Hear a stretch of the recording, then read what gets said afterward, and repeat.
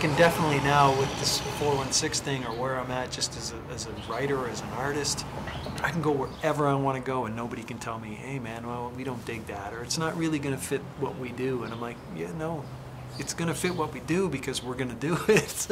And that's it, right? This is what we do. Like, who says we can't be this? I'm Brent Lunney, and I'm an artist.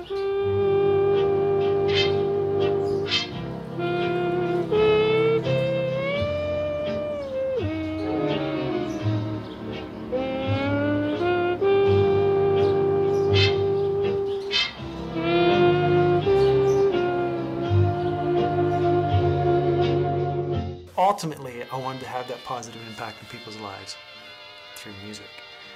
Because music was that thing when I was, I don't know, I remember picking up over and over and playing records, you know, that I would get, my brother would have stuffed behind the stereo or something, behind my dad's records or something, and I'd be like, oh, what's this? And I'd put it on and I'd play that record over and over. And certain songs, I'd be like, oh my God, All by Myself by Eric Carmen. I kept just putting that needle over and over, and I'm like, oh my God, this song.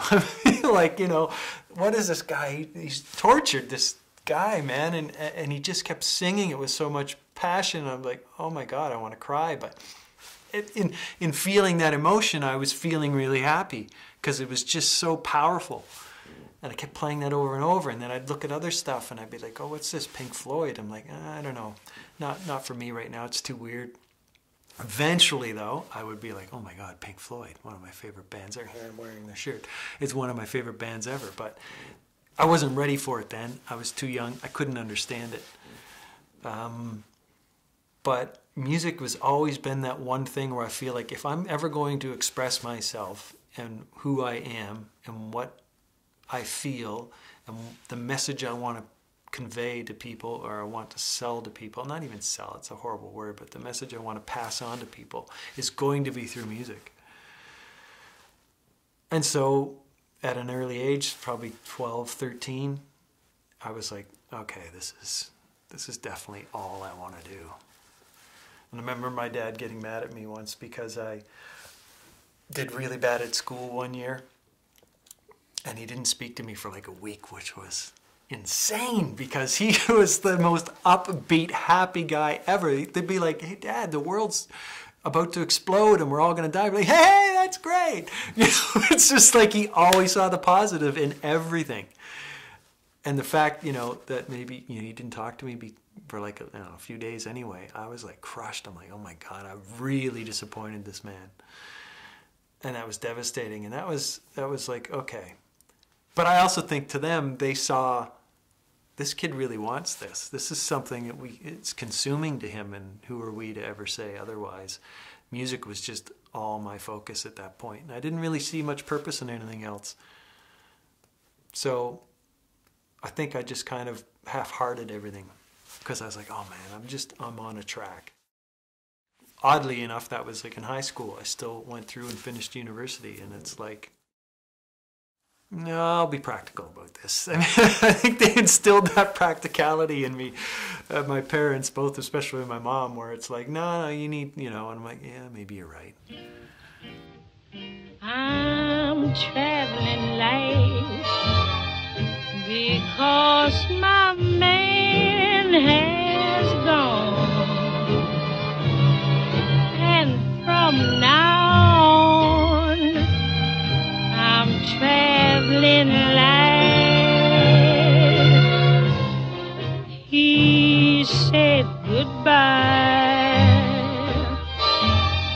and took my heart away. So from today, I'm traveling light. 416 is what I'm doing right now, and that's just a name for what this thing is that I'm doing, and I don't even really know what it is that I'm doing. All I know is that I'm writing songs and I'm recording songs for the sake of just that. And that's why it's important to me, because I don't have agendas, I don't have any pretense. There's nothing that I'm setting out to do other than to write songs that mean something, that are authentic. And if they don't mean something, I'm moving on. And it was meant to encompass everything. The name 416 kind of means the area code for Toronto, obviously, and I wanted to embrace everybody that I know who are musicians to come out and sit in and play. Every show is going to be different. Over time, obviously, some guys are going to play more often than others, and now it seems like 416 is kind of a band, and that's really cool. And but every show is going to be different. Could be one guy playing with me, could be 3 guys playing with me, could be 5 guys playing with me, could be me just doing my own thing. And that's a really good place to be, because I like the excitement of not knowing what's going to happen. Every show is going to be different. Every night's going to be different. Going to be different people. The interpretations of the songs are going to be different. They're never going to be played the same way. And I mean, how much more exciting can that get? And I think that that authenticity is what people pick up on when they come and see us play, because they can see that, wow, these guys are kind of flying by the seat of their pants. And it's real. It's just real, as if we're in a rehearsal room playing. I mean, clearly we're rehearsed, but it's still, we're still going, oh wow, what just happened? Well, that was kind of neat. Hey, hey, did you just think of that? And you just plow on. And that's the beauty of doing something that is true and honest. Open your heart for the space invader. Then it's straight to hell in a red elevator. Birds sing songs for tameless souls, dreaming of a life, the one we'll never know. Gotta hand it to you, you've really outdone yourself. Gotta hand it to you.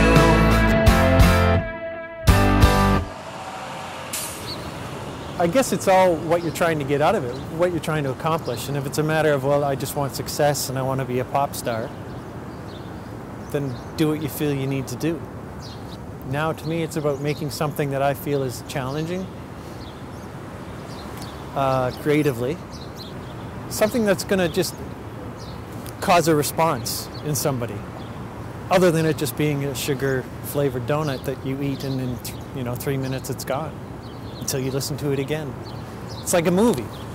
You want to walk out of the theater and you want to have to think about it. You want the next day to wake up and still kind of maybe still be thinking about it or feeling it.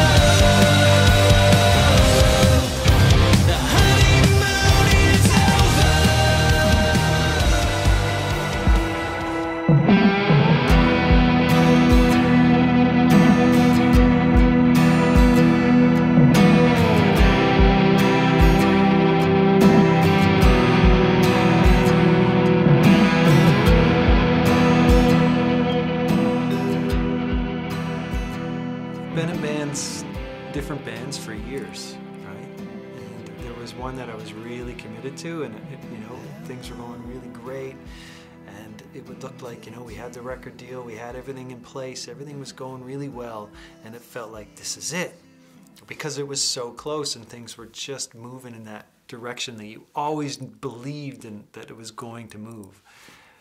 And then suddenly the wheels fall off, and it's not even due to what you're doing, it's those who surround you that things just kind of, some sort of collapse. And after that kind of just died a painful death, it was like, I don't want to do any of this anymore. Like, I don't want that again. As much as I loved it and bled for that, I don't want that anymore. So what am I going to do now? I didn't want to do anything. I put the guitar in the case and stuck it under the couch. And I said, I don't want to see you forever. And then one day, as you know, as an artist, you can't help it. You just, whether you want to walk away from it or not, it's never going to leave you. And that's kind of what happened.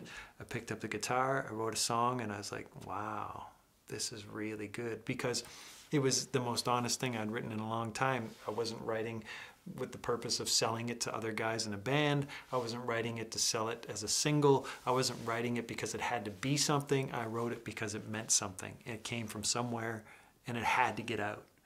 And I was like, this feels really good. Let's do some more of this. And that's how it started, and then it just kept rolling and rolling, and that's how it goes. So 416 definitely was a reset, and I think a much needed one.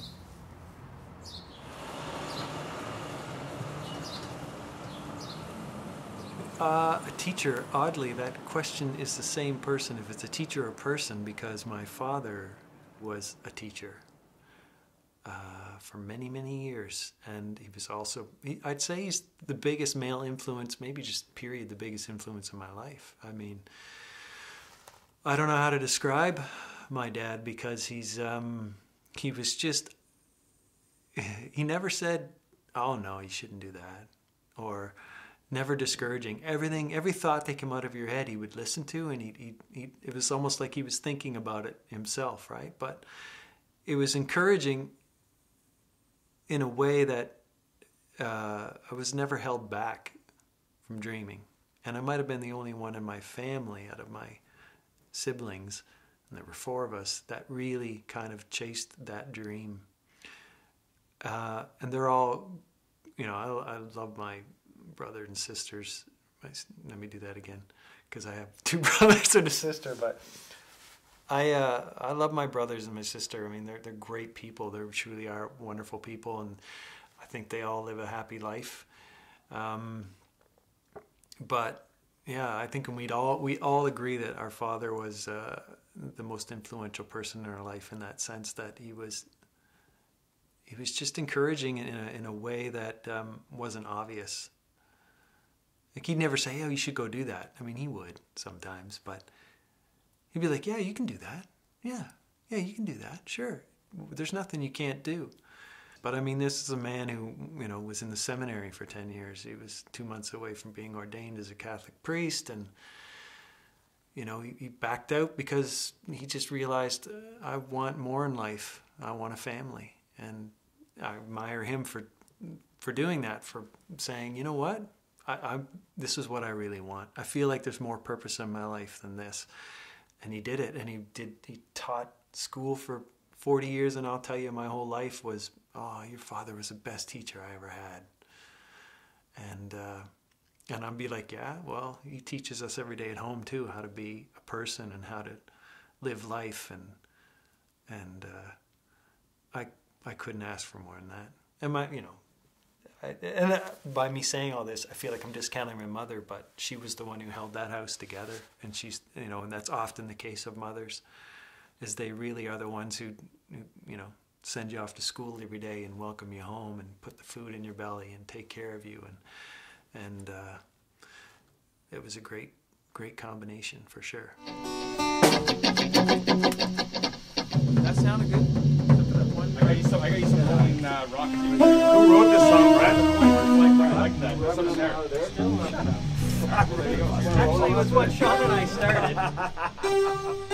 I had the smallest little demo Sean and I started, and I gave it to Mike. He's like, oh no, I didn't. Full of people, but no one is listening. Can you hear a heartbeat? If the silence is deafening, just hold on, yeah, hold on, just hold on. Same thing about this whole I feel. Exactly. You know what I mean? Right, but yeah. I'm thinking too much about it, and that's the problem, I think, right? So we just got to remember, like, when we're into the bridge, when the first one, you know, I can't hear a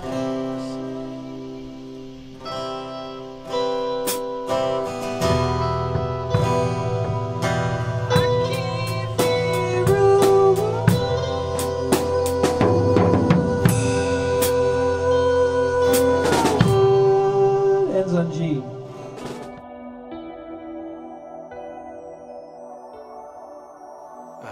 Obviously my family, and by that I mean my wife, my kids.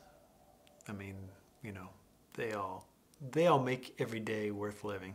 And then my family growing up, my parents and my brothers and sister, they shape who you are. They shape your outlook on life. And maybe, you know, we're ultimately good people, you know, that believe in, you know, morals and ethics and are true to one another and that kind of thing. I mean, and I've been blessed that way to have those kind of friends in my life that are still friends since I was 6 years old to now, my best friends. And then the people I've met, you know, I picked up my whole life and moved to Toronto to chase this dream. And the people I've met since I've been here that are in my life on a regular basis, a daily basis, weekly basis, whatever it is, those people have really meant a lot to me, you know, and influenced me in ways that I never thought, right? I mean, that's ultimately what you want an important person in your life to be, is to influence you somehow, some way, whether you realize it or not. And then, you know, you can always step back and start to measure out your friendships with people and go, this person I like in my life because, you know what, they make me a better person. Mm-hmm. They make me look at things differently that maybe I wouldn't really look at them and go, oh yeah, that's true. They open my mind. They make me see things in different ways. And those are the kind of people that I value in my life that can maybe impact my life in a way, whether it's subtle or it's obvious or extreme. You know, like my wife has done that. My boys have done that. My daughter's done that. They all make you look at life in a way that go, okay, you know what? I never quite looked at it like that. And that's the point of life anyways. Every day I should be learning something. I should be experiencing something I haven't yesterday, and the day before that, and maybe tomorrow. It's like every day when I put my head to the pillow, I want to know that what I ask myself literally, what did I get out of today? I might have worked all day at a job I didn't really want to work at, but you know, this evening I got to do this. And even at work today, I did, you know, meet that person and they said something to me that was kind of unique. Or I went to the studio and I was like, oh man, that was a cool experience. I never knew that. Or, oh, it was neat, I learned something tonight. Or I read CNN and I was like, hey man, that was interesting. It doesn't matter what it is or how small it is. Every day I want to feel like I'm taking something away from this because it's never coming back. I'm never going to get it back. I'm not going to get the 30 seconds back that when I started this little speech. I want to know that I'm getting something out of life every day.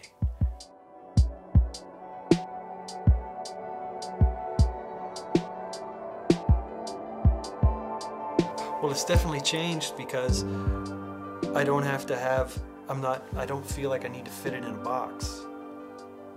And I mean, with the Apollo Effect, I mean, you can listen to an album and hear 10 or 12 songs that are completely different. I mean, maybe one or two sound similar, same kind of style, but everything's gonna have a different, but that's just who I am as a person. I mean, we all say, oh, I love music and I listen to everything.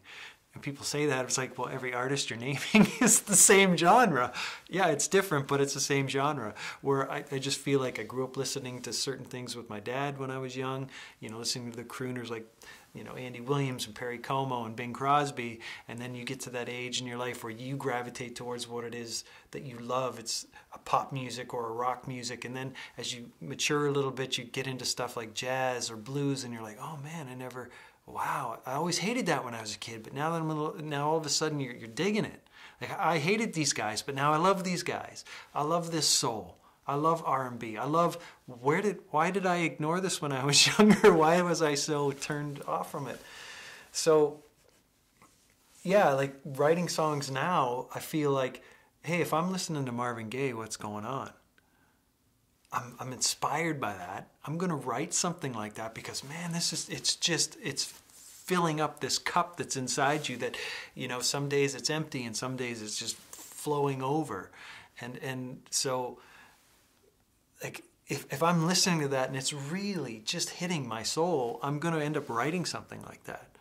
But then another day I'll put on filter and I'll be like, man, I really want to rip something up, you know, I just really want to write something that rocks the hell out of this place, you know. So, and then, you know, I'll listen to something that's maybe more ambient and I'm like, oh God, that is so, why is that taking me this place? Why am I going somewhere with this? Like, I wasn't expecting this, but it's so amazing. And then you take something else that's psychedelic and you're like, oh, that is so cool. So I can definitely now, with this 416 thing, or where I'm at just as a writer or as an artist, I can go wherever I want to go and nobody can tell me, hey man, well, we don't dig that, or it's not really going to fit what we do. And I'm like, yeah, no, it's going to fit what we do because we're going to do it. And that's it, right? This is what we do. Like, who says we can't be this? Who says we can't be that?